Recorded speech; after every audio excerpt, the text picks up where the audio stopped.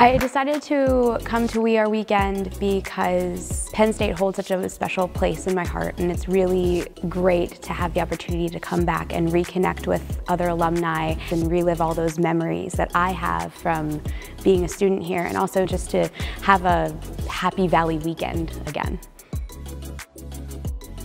When I'm back on campus during WeAreWeekend, honestly, I don't know what memories don't come back to me. As an out-of-state student, when I first came to Penn State, I was a little homesick, but the more I got to know the campus and the more that I became more engaged with things going on campus and meeting people, I really found a family here at Penn State, and I think that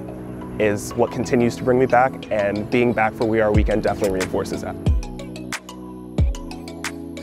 I saw so many people who were just so thrilled to become part of us, the Pioneer Group. A friend of mine was inducted, and we were talking about the medal, and she said, well, I'm wearing mine all the time because I am so proud. And that is